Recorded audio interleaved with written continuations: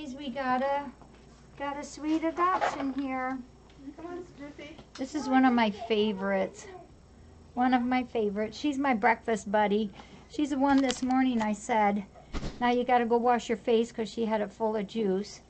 And there she's still chirping. And then pretty soon it was, now you got to go wash your tummy because it's full of juice.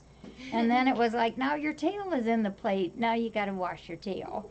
So she's chirping. Can you hear her? So this is Grace or Gracie, and this is her new family. Ruthie, come out here and wave. Yeah. And they're really cool.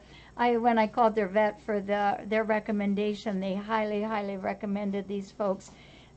Gracie is a kitty that was dumped off at someone's house and then made her way here. She was 408, just about 4 weeks ago is all that she's been here. And today we just weighed her and she's now 508. So she's gained a whole pound in that short a time. She did come with some ear mites, but those are really good. Where are you going? You want to go down there? And she was spayed just a week ago this past Saturday, so she's all set. Don't you just love her nose?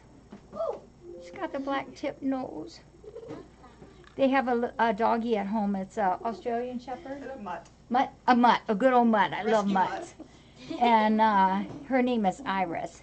She has a blue eye and a brown eye. That's the name. Really? Oh, I like I almost that. had to get this one to match. To match. Mitts down there? Mitts, Yes. you almost got for your eyes. So they have about an hour and a half drive, but she'll be just fine with that. She just peed too, by the way, Great. just so you know. Yeah.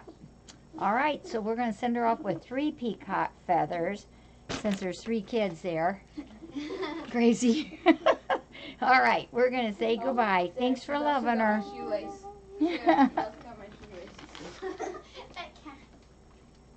All right, we still got a carrier there that's not full. I think There this you cat go. wants friends. Here, This we got a cat is couple never of your gonna let toys friends in go. there.